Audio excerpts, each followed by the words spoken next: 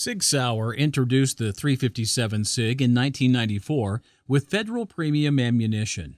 It was designed to have the power of the .357 Magnum, but in a rimless cartridge, and to be used specifically in semi-auto pistols. Traditionally, the Magnum bullet was a self-defense round with years of proven effectiveness. However, the growing popularity of the 9mm and the .40 S&W for semi-automatic pistols gradually pushed it out of law enforcement circles. Designed specifically to be used in semi-auto pistols, a big advantage of this cartridge is that this design permits it to be fired in a .40 S&W pistol just by changing the barrel. Additionally, the recoil of the cartridge is comparable to the .40 S&W.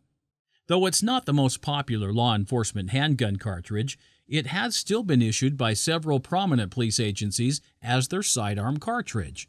The first major law enforcement agency to issue it for duty was the Texas Highway Patrol in 1995.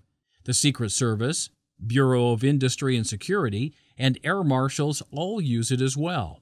State law enforcement agencies that have used it in the past or are currently using it include Delaware, Mississippi, Montana, New Mexico, North Carolina, Oklahoma, Rhode Island, Tennessee, Texas, and Virginia.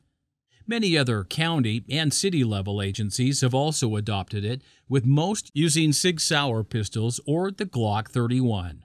The data that is available on defensive shooting situations shows the .357 SIG is just as capable as the .357 Magnum, which is why it is expected to serve both law enforcement and civilian users for a long time to come.